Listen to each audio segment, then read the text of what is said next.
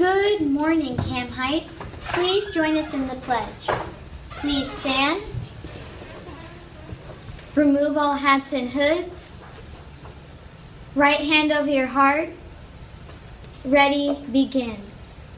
I pledge allegiance to the flag of the United States of America and to the republic for which it stands, one nation, under God, indivisible, with liberty and justice for all.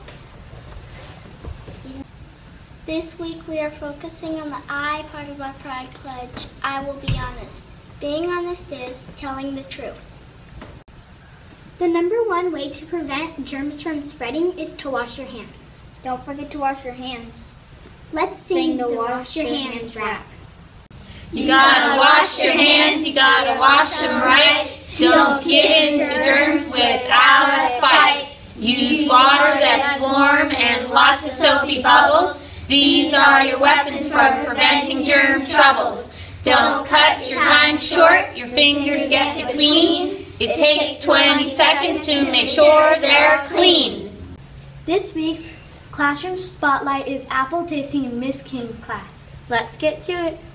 So what did you do this week in your class?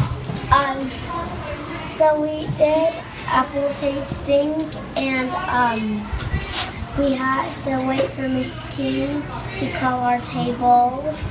Then when she would call our tables, we would grab our apple slices. And then once we ate all of them and tried all of them, we would need to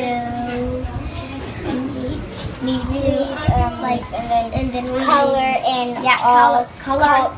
like all the apples we got. Color in all the squares that people tasted. Wow, that was amazing, and it makes me want to have an apple right now. Fact! A smiling person is judged to be more pleasant, attractive, sincere, sociable, and competent. Action. One thing you can do to take action is smile at everyone you see today. You matter. You should smile at people all the time, even if you are sad, mad, or happy. Now remember, every Monday matters. Remember, be kind and a leader for others.